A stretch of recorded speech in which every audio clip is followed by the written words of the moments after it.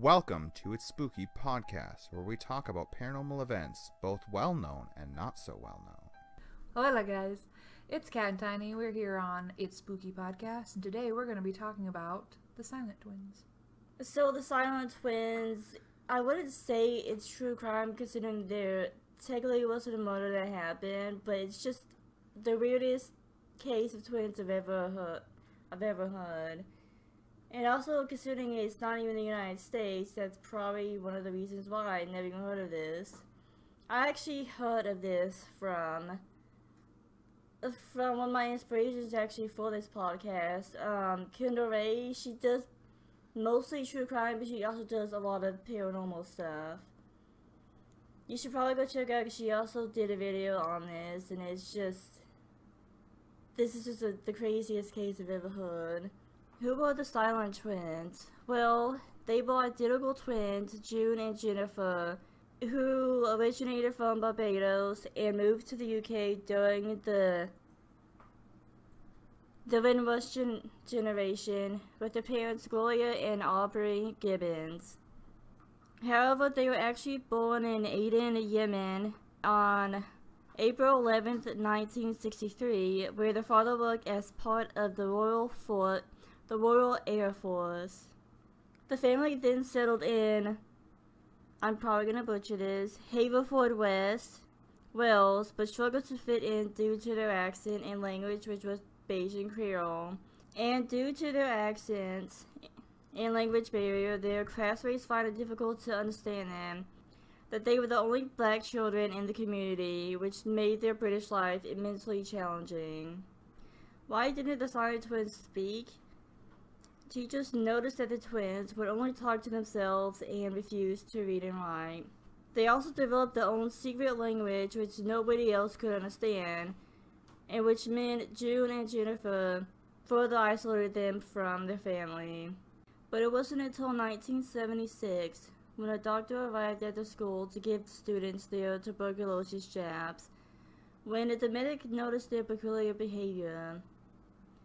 Unlike most students, June and Jennifer showed no emotion when getting the injection, which prompted the doctor to contact a child psychiatrist.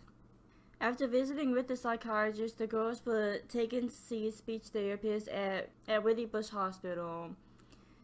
And it was here where the therapist recorded them speaking and managed to decipher their secret language, which actually turned out to be a blend of English and Bayesian slang spoken extremely fast. A year later, the twins' parents agreed to separate them to see if their behavior changed when they were apart.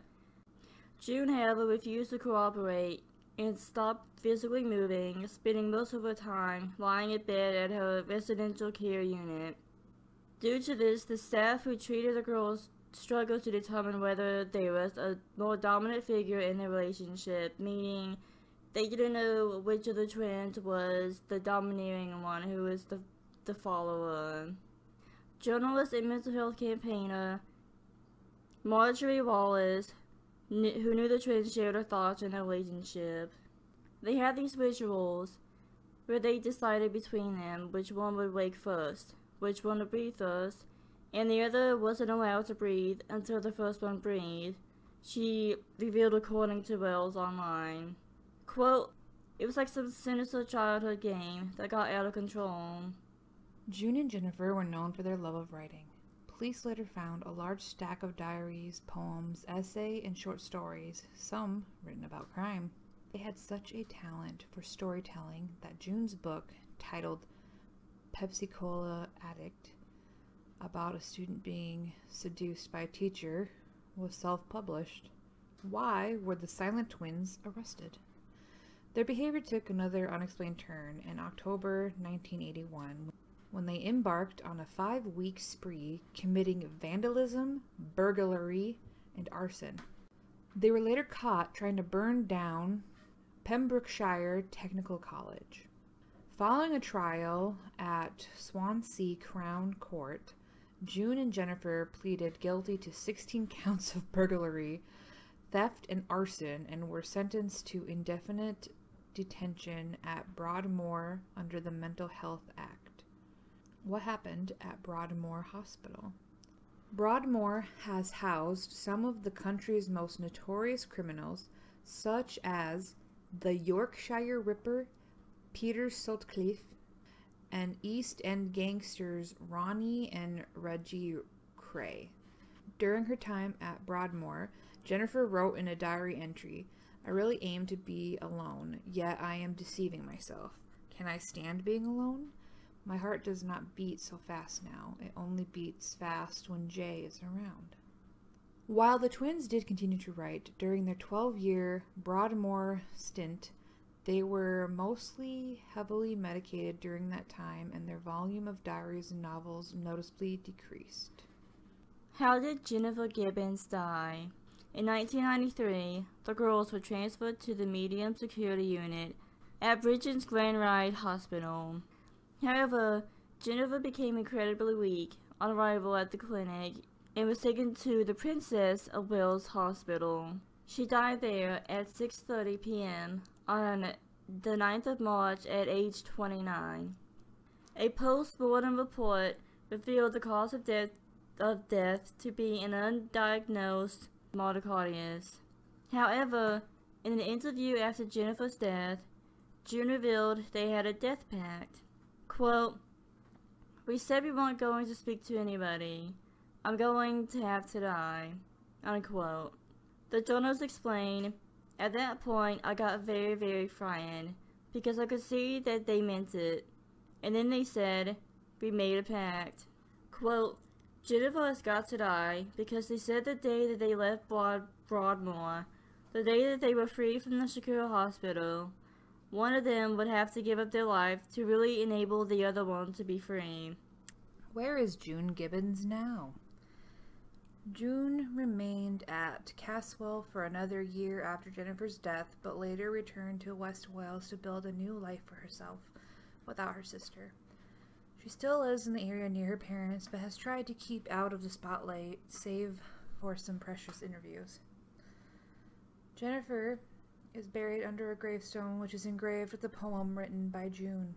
It reads, "We once were two, we two made one, we no more two, through life be one, rest in peace."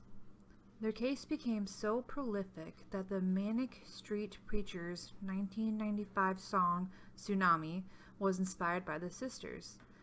Well, that was the end of that article, so... Okay, so pretty much my thoughts is that pretty much this was supposed to be like one soul in the room, but somehow what I'm getting at is pretty much it's one soul between two people, and the simple fact that like the weird ritual where one would breathe but the other couldn't until that first one was done breathing, then they could breathe, and just simultaneously breathing but like at different intervals. That makes sense. I personally, like what Tiny said, is I believe that they just had an intense feeling of that sharing soul to the point that they really couldn't function properly, and clearly people noticed, and that it was just to the point where one of them needed to go. It was like they were fighting for existence when they needed to be existing as one. June is thriving now and in functioning and writing books, and you know, like it's interesting that after the twin passed, the other was in fact able to thrive and survive. So I personally am inclined to believe they do in fact share a soul. What do you guys think? Please leave your comments in the section below, and we'll see you in the next podcast. Bye bye.